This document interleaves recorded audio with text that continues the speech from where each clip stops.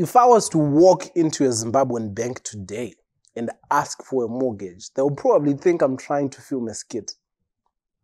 And they would definitely call security once they realize that I'm serious. I'm not alone in this predicament.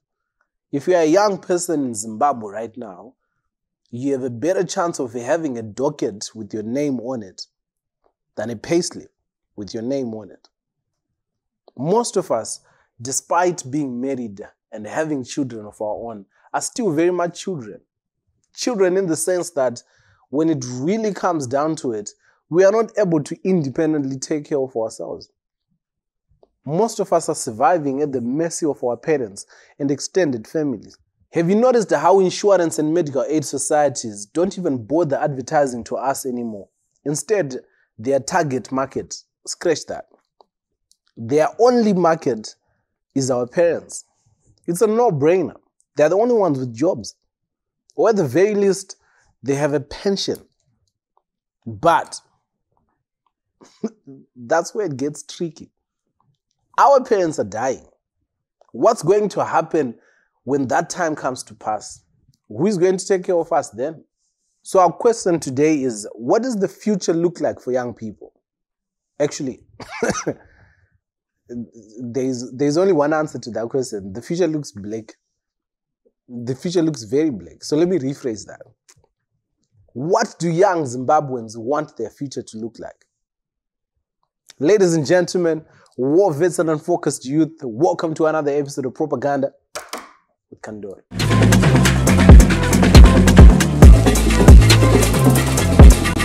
Being a young Zimbabwean is like being on a never-ending game show where the rules keep changing and Passion Java is the host. It's both heartbreaking and confusing. You grow up being encouraged to amass as much education as you possibly can, only to grow up and realize that the only jobs available are Zimex Mall. And even there, Zimex Mall, they want no less than 5 years experience for an entry-level job. Instead of talking on behalf of young people, I thought, why not let young people speak for themselves? My hope for the future is a Zimbabwe in which immigrating to a different country is a choice and not a necessity or a survival requirement. And that choice coming also with the opportunity of deciding after exploring the different options around you, being able to decide that home is best, knowing that you can go back and have access to opportunities, access to growth, whether that's financially, emotionally, whatever it is that looks like, so that you can live a full life. Do you have a car? A brand new car? Afford to buy a brand new car? Yako ya unoburuta mapepa yonti. Iyi motikari ndeyangu.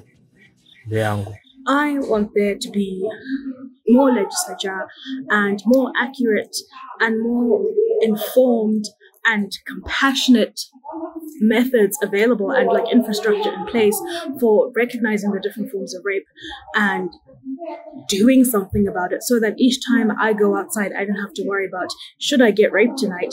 I need to make sure I have enough presence of mind to document everything, even though I've probably been robbed at the same time, just so that the police will actually believe me and, oh wait, there's no point, because turns out the law doesn't recognize X type of sexual assault as rape.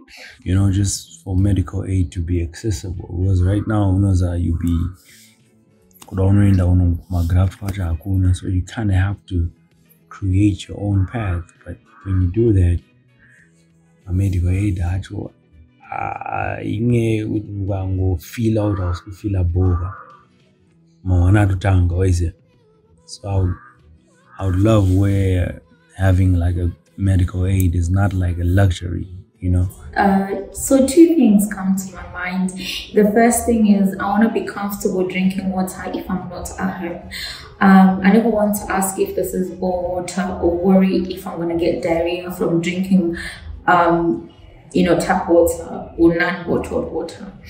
The other thing is I just want to transact without being a mathematician. It's so hard here. Every day asking I just want a future without that. I just want a future where I earn money that works anywhere in the world and it's in my bank and I can just do an online transaction to anywhere in the world. Zimbabwe that I want that I dream of is one that I can come back home. And as a young woman, one that doesn't persecute young women that have dreams to aspire to anything maybe in politics, maybe serving in government, that for women, I guess I dream of a Zimbabwe where that for women is not a far-fetched dream, where the fear of being tortured, of persecution, of sexual assault, of being called obscenities and the government never doing anything to protect women. I dream of a Zimbabwe where women are valued, where women can participate equally without the fear of discrimination or violence against us.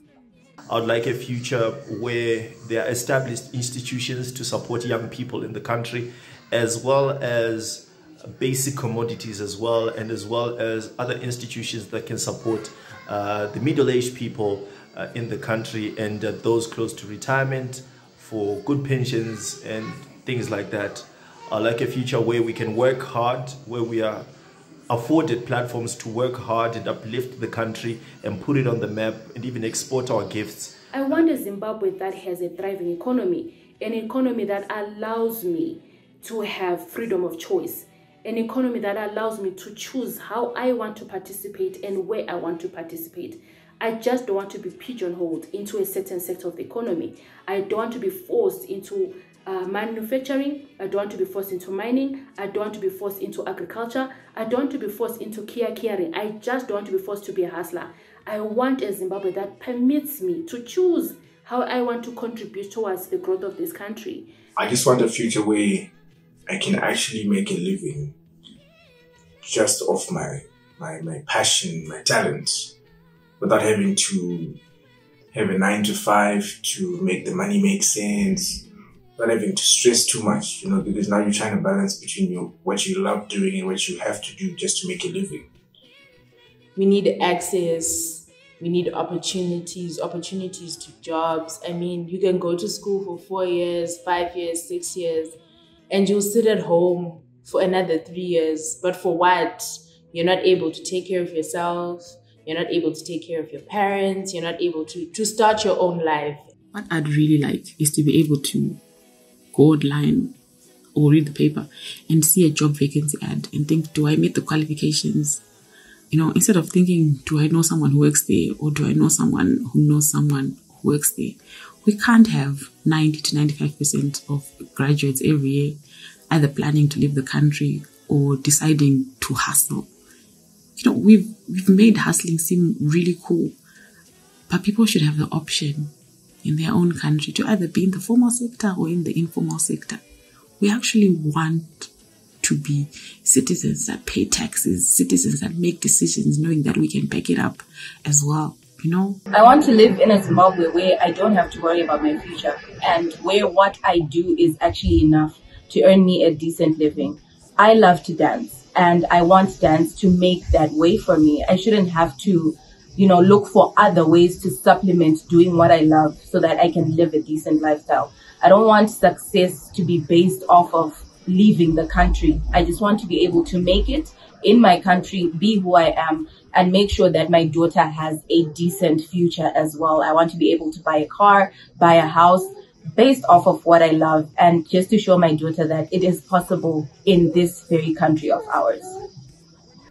My ATM, guys. Some ATM at least once or twice a week.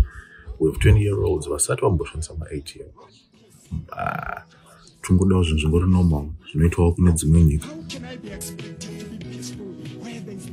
We are really not asking for a lot, just the bare minimum.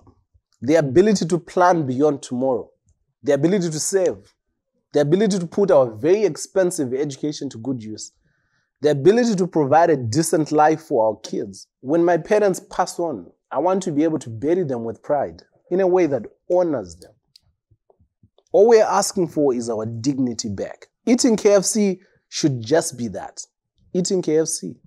Not something shinonyengesa. I want to live in a Zimbabwe that rewards people based on merit, not what totem they have or who they are sleeping with. I want the Zimbabwe that Mbuyane Handa and Leopold Takawira died fighting for. And when the time comes for me to cast my vote, that's the Zimbabwe that I'll be voting for. This has been another episode of Propaganda with Kandoro. And if everything goes well, I'll catch you guys next week.